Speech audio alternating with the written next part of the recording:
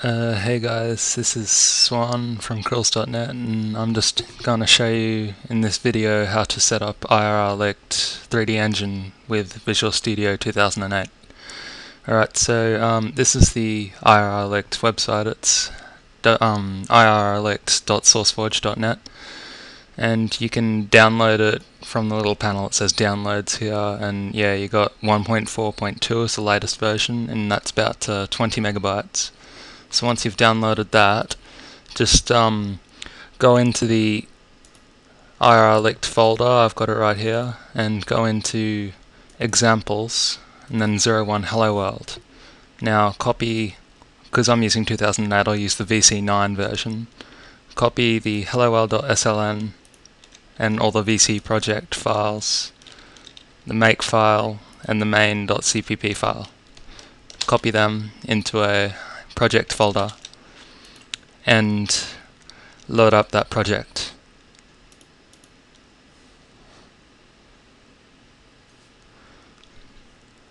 So yeah, you've got your main file here, and that's all the stuff for the first example.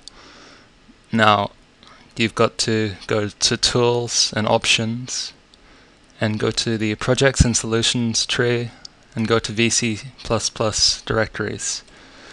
And here you've got all these directories like executable files and stuff like that. You want to go down to include files and make sure you've got the directory for your Irrlicht directory, like include directory. So just show you how to do that. Create a new entry, go to your Irrlicht directory, and then select the include folder. And just make sure that's okay, which it is by pressing the tick. Then go to library files.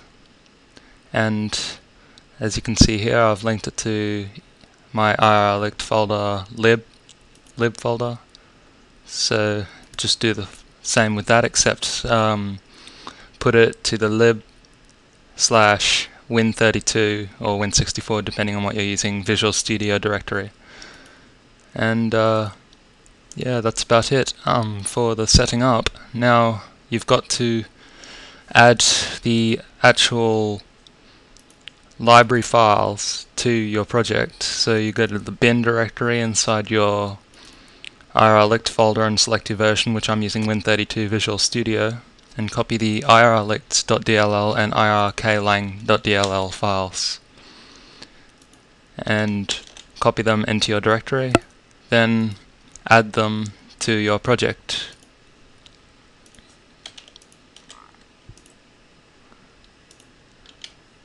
So as you can see, they're in that tree there. And if all goes well, as you can see, it loads up. Now normally it would display a model and stuff like that, but because of all the directory sorting out, because you see it's got a relative directory to media/sydney.md2, which is in the actual Irrlicht directory where it's got the media folder. It's not relative, so if you want that model to show up, then you've actually got to change that relative directory or copy the files in.